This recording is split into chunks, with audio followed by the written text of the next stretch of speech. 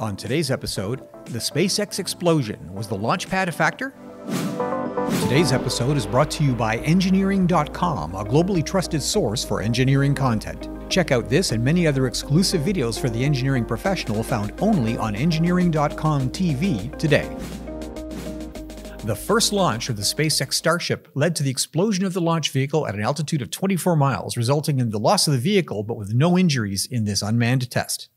The launch, the first for the full Starship stack, represented the largest rocket assembly ever created on Earth, larger even than NASA's Saturn V moon rocket. Investigations are still ongoing about the cause of the loss, which initially appears to coincide with vehicle staging, but it's noteworthy that multiple booster engine failures were noted from liftoff. Significant damage to the reinforced concrete pad structure was observed, leading some to speculate that debris may have damaged the engines shortly after ignition while the vehicle was still on the pad. Traditionally, large rockets have used a flame deflector below the engine exhaust to prevent flying debris and to address thermal and acoustic damage from main stage booster engines. Small flame deflectors were a component of even the relatively tiny V-2 missiles of World War II, and engine damage on the pad at ignition was a notable problem in early ICBM programs such as the General Dynamics Atlas.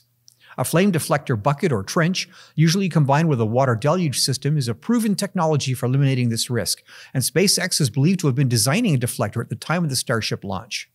In October of 2020, Elon Musk stated that his goal was to launch in Texas with no flame deflector, and commented that, quote, "This could turn out to be a mistake," unquote.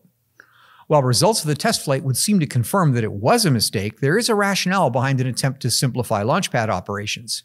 With a long-term SpaceX goal of making heavy lift launch almost as routine as airline operations, elimination of complex deflectors and water deluge systems would reduce costs, and if a long-range vision includes liftoff from places like the Moon or Mars, a simple pad or no pad at all is preferred.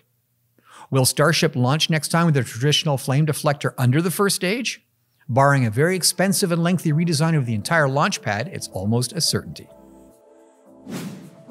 Well, that's it for today's episode of This Week in Engineering, brought to you by engineering.com. For our deeper engineering series, visit engineering.com TV for exclusive shows like Manufacturing the Future, Designing the Future, and the Engineering Roundtable, not found on our YouTube channel. The links are in the description below. Thanks for watching.